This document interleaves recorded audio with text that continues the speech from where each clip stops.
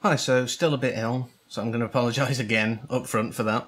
But I did want to talk about a new game, not sponsored. I seem to have done reviews of things in the last couple of weeks.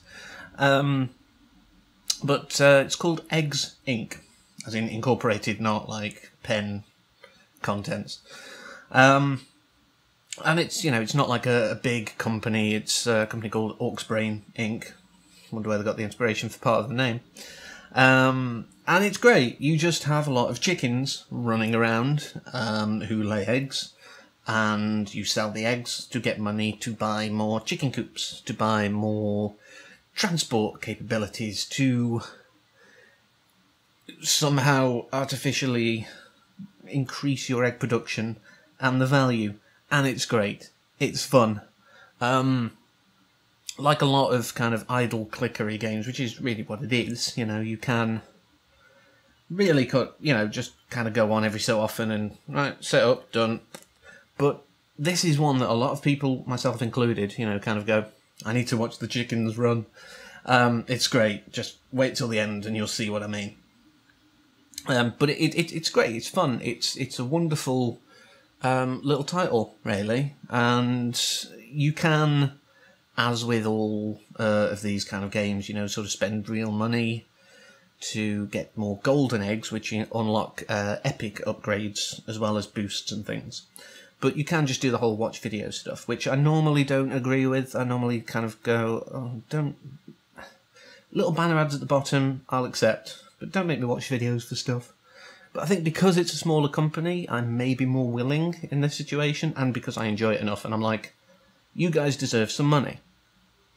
And one of the downsides to the financial model is every time you research something, and I think in other situations, but I can't recall exactly, so I'm just going to say every time you research something, you gain a golden egg in your piggy bank.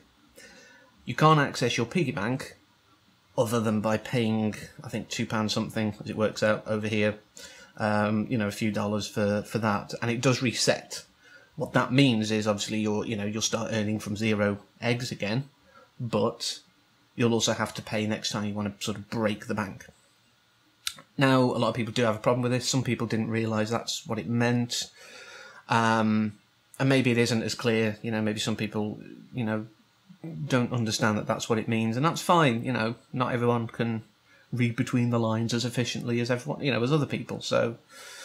But I do think that's one of the downsides to it. That said, they do sell packs of eggs for certain amounts. So if you get over, I think like the highest one's about £15 for something, for a few thousand eggs. So if you get over that point, there is nothing stopping you just cracking your bank for like a couple of quid and getting more than you'd have like had using that big sort of package, that they wanted to sell you. So you don't have to spend tons to get tons of golden eggs. You don't even have to do that. If you don't want to touch your piggy bank, don't. It's fine. But yeah, it's fun. And like I say, it's a small company, and I'm perhaps more willing, because there are other companies who are more prone to, sort of being deceptive and naughty. So, they aren't kind of going like the Dungeon Keeper debacle, rate us 5 stars, or we'll like pester you and go, no, you want to rate us 5 stars. So it's a lot better than that. Now, I have been putting a few things up about, that the upgrades you can get, like, you buy more transport and things like that, like I said earlier. And yeah, it's available on both iOS and Android. I don't think it's on Windows Phone, but most people probably don't have that these days who are serious about like little Timekiller apps. And that's what it is. It's a little Timekiller app that actually is kind of fun. So, that being said, give it a try. Let me know if you like it. And as always, until next time, take care. Roll the end slate.